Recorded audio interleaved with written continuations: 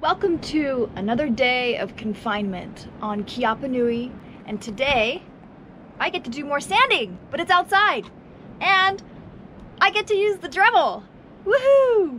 All right, this is what we're working on. There is a crack, and not sure if it's just paint or if it actually went through the fillet or into the fillet. So let's find out. Okay, now all the paint is gone and we can take a better look to see what is actually going on here. And there you have it. Oh, and look, there's a stingray. Hello. You gotta take it all the way down. All the way down. Yep. So so far you're doing a good job. So take it down until I do not see the crack anymore. Yeah, but it's gonna be all the way. I mean, this crack goes all the way. So the main thing is you gotta also be careful not to cut in, because this is glassed. Okay. Right? So don't take away any of the glass on this. Got it. Basically, you're mainly trying to take down the crack itself and then a little bit the fillet where it goes into the pole. It's just gonna be a mechanical bond. Really not gonna be as strong as the original, but it should be much stronger than it is now. You get the idea?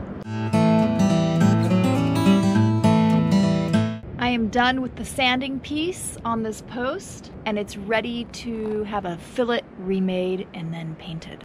I think I did a pretty good job. Yo soy profesional. We are coming back to the stairs that I sanded and prepped so that Ryan could throw on the epoxy, beef them up. Here's a challenge for you. What do you think? Here are the stairs. It's probably 12 feet. So if Ryan is doing the epoxy work on these 3 steps, how the heck is he gonna get out? I can't lift him. Have some halyards because the mast is right here. Spinnaker halyard here, which actually would go kind of in line and not chafe, because that's one thing that we have to watch out for, is that you're not actually creating chafe and then making it worse and chafing through the line. We do have our climbing harness. I don't know. We're gonna have to figure this out before he does his epoxy work. We have to figure out how is he gonna get out, or should he just do 1 step at a time? I don't know, we haven't decided yet. What do you think?